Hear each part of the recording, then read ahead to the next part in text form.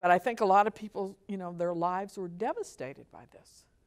And I was only a kid, you know, so I had my whole life ahead of me. But I can't help but think the professors who maybe were near retirement, I mean, literally had their lives ruined. So, and the state needs to be responsible for this. I believe it was, and I have no, because I haven't read Judith's book yet, so I don't know how much of this is accurate, but I really believe it was just an outflow of this whole McCarthyism thing.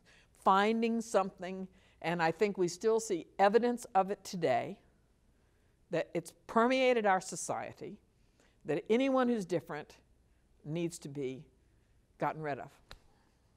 So, if Charlie Johns was here, what would you say to him? I would ask him why. What made him think that doing this was something he should be doing? And I guess as a pastor, I would call him on the carpet for not acting like a religious person, which he maintained he was, I believe. So. And what about those, the committee, or what should the state of Florida do in 2011 for people like you who were victims of this? Well, since it was all over the state and lots of different colleges and universities, and maybe even in other venues,